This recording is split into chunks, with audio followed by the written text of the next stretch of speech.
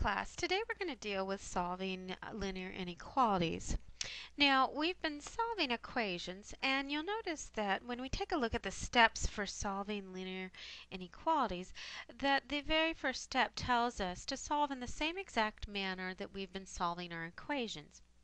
Except, there's one thing to keep in mind. You want to, if you multiply or divide by a negative number, reverse your inequality. And that's very, very important. When you multiply by a negative, it's saying to take the opposite. And the opposite of a less than symbol would be a greater than symbol. Notice that they're just the reverse of each other. And the opposite of a less than or equal would be a greater than or equal. And notice that they're the reverse of each other. So when we solve our inequalities, we're going to do them in the same exact manner that we've been solving our regular equations, except if we multiply or divide by a negative, we have to take the opposite of our inequality, just like we would be taking the opposite of a number. So let's go ahead and take a look at a problem and do this step number 1. Let's say we have 2x minus 7 less than negative, or actually let's do positive 5x plus 3. Now, when we do this problem, the first thing we want to check out is see if everything is simplified on both sides. And if you look at the left-hand side, this is simplified, and the right-hand side is also. So then we need to move our variables to the same side. And we have variables on both sides. When we're doing inequalities, I particularly prefer to have them on the left, and you'll see why at the very end. So I would, rather than leaving my x's positive and moving them over here, I'm going to actually move this 5x to the other side, and so that all the x's are on the left-hand side. So I'm going to do that by adding the opposite, which is a negative 5x, to both sides of the inequality. That addition property of equality allows you to do this, and it still applies in a different form when you're doing these.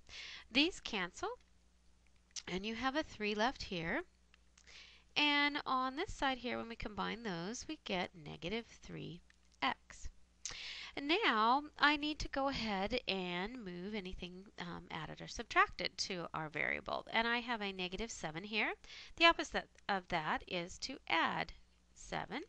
So I'm going to add 7 to both sides in order to move these 7 over.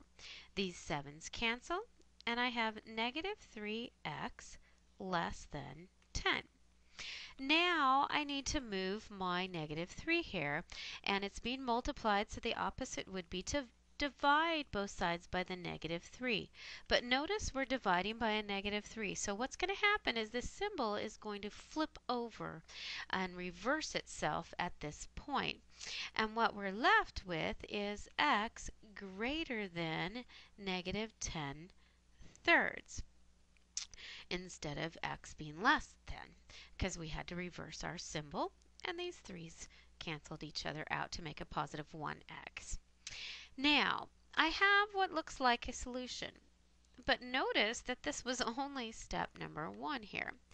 When you have inequalities, another difference between them and equations is how you write your solution and what you do with that solution.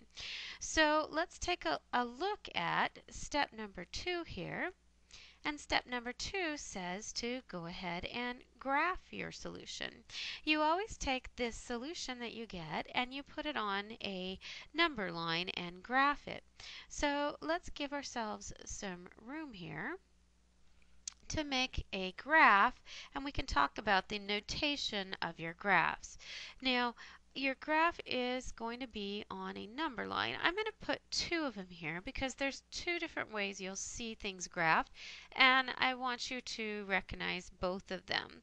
So here's a number line, and here's a number line. What you need to do is on each of the number lines, you want to locate negative 10 thirds, and here's 0. Negative 10 thirds is negative 3 1/3. So if we go this way, we would label negative 1, negative 2, negative 3, negative 4. And negative 10 thirds would be right in the middle here. I'm going to label that as negative 10 thirds.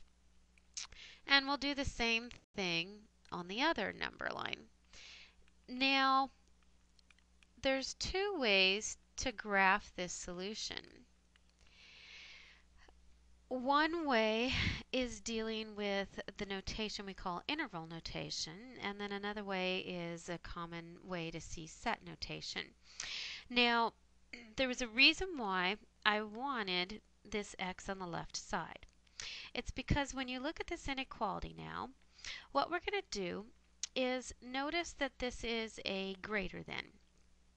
And when you're looking for values greater than a certain value, so this is x greater than negative 10 thirds, that's going to be things corresponding on the number line on the right hand side of that value, which means when we do our solution, we're going to shade this side of the number line over here for both of them. The reason why I wanted your variable on the left-hand side is because notice if you look at this inequality, when the variable's on the left-hand side, this inequality looks like an arrow. Notice it's pointing the direction that we shaded. So one thing that you'll do on your graph is shade, and if your variable's on the left-hand side, the inequality will help you determine which side you shade. If the variable's on the right-hand side, that doesn't work, so keep that in mind. Now, the other thing to keep in mind is what do you do right here at the value negative 10 thirds? Well, you have four different inequality symbols. We have less than, we have greater than, we have less than or equal to, or greater than or equal to. Now, there's two ways to denote the less than and the greater than. These two symbols mean that you get really close to that value, but you don't touch it. So we want to be bigger than it. We can be very, very slightly bigger than it, but we want to be bigger than it, and we don't want to include the number. So to signify that, we have two ways to deal with that. One way is the way that we're going to deal with in interval notation, and that's to use round brackets. The other way is to use an open dot. One of these graphs I'm going to use the round bracket, the other one I'm going to use the open dot. The top one here I'm going to use the round bracket. Now the round bracket looks like a parenthesis and you put it right on the value, and notice that I'm curving towards the direction I'm shading. So that's one way to graph it, would be to put it on the graph exactly the way you see here. The other way would be your open dot, and that open dot at the value signifies to get really close to that number, but don't touch it. So the other way that you may see it graphed is as you see here. This way here is typically what we see when we're dealing with set notation, and this way here is typically what we see when we're dealing with interval notation. So that is what you do when it's a less than or a greater than. Now, if we had had a less than or equal to or a greater than or equal to, these two symbols here allow you to include the value because they're less than or equal to, which means you can be equal to the value you come up with, or greater than or equal to, which also means you can include that number. To signify that you can include the number, instead of a round bracket, we use a square bracket. And a square bracket will look like this. Notice how it's squared off instead of round like you see up here. That's what you would use in interval notation. In set notation, we use a solid dot. And a solid dot would be just like this open dot, except for you fill it in like that. And that's to signify that you actually include the value. So that would be the difference between having just a less than or greater than, or to have a less than or equal to or a greater than or equal to. Now, that was only step 2. There's actually 3 steps here. So let's take a look at our step 3. Our step 3 is to write the solution in interval notation. You could also write it in set notation if you're asked to, but typically the problems that we're going to be doing will be writing it in interval notation. Now, interval notation is very easy to write if you have a graph written down.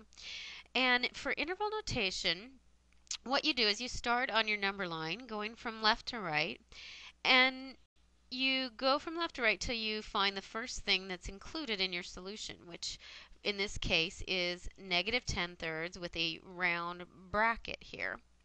So the way you signify that for writing your solution is you do a round bracket and then you write the value that that round bracket is at. Then you put a comma, and after the comma, you put the last thing that's included in your solution. So if we go back to our number line and we continue on across the number line, the shaded section actually goes out towards infinity, and it's infinity on the positive side of our number line, so that would be positive infinity. So after the comma, we put the infinity symbol, which is like a sideways 8.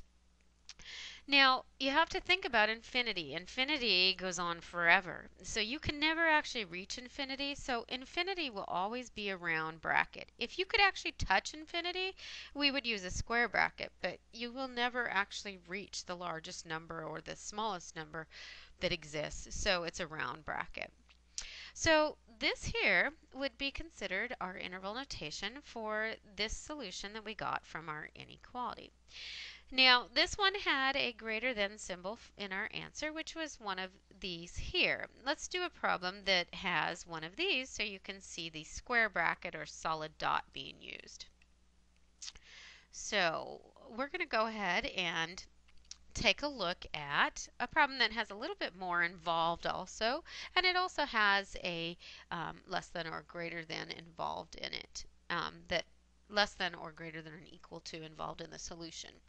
And we're going to be doing 3 times x plus 1 minus 5 less than or equal to 2x plus 4.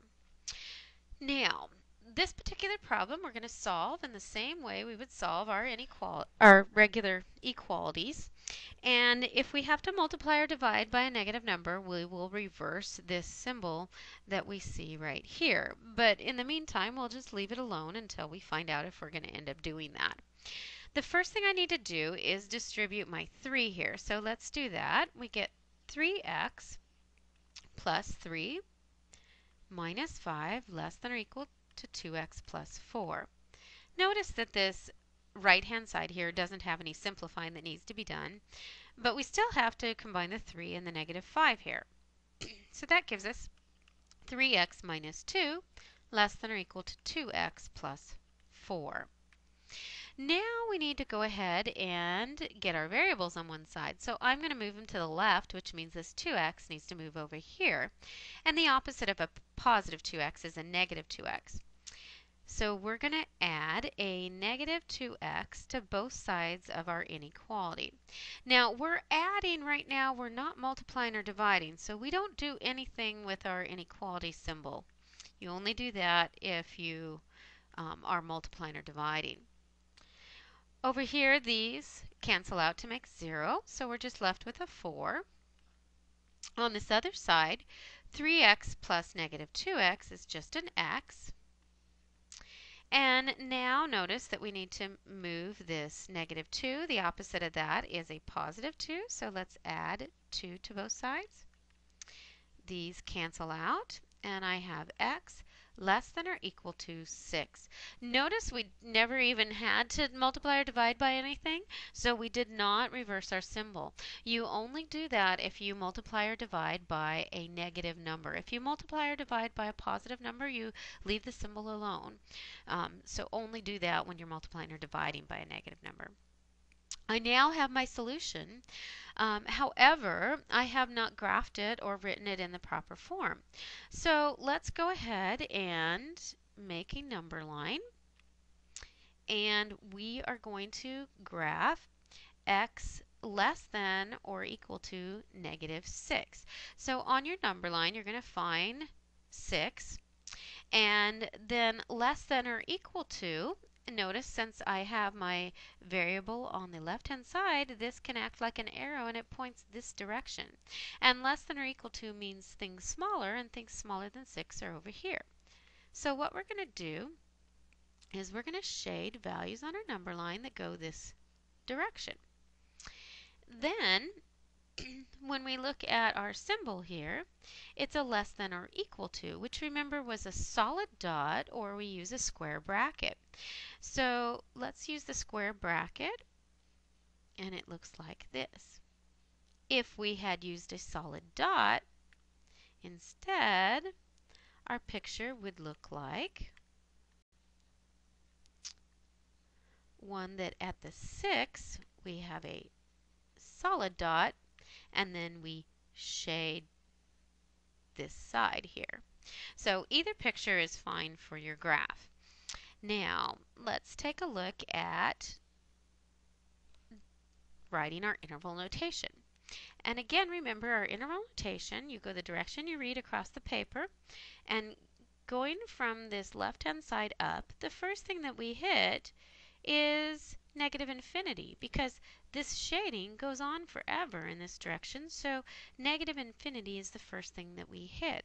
So when we write our interval notation, remember infinity can never be touched, so it's a round bracket. And since the infinity is on the negative side of the number line, we do -infinity like you see here.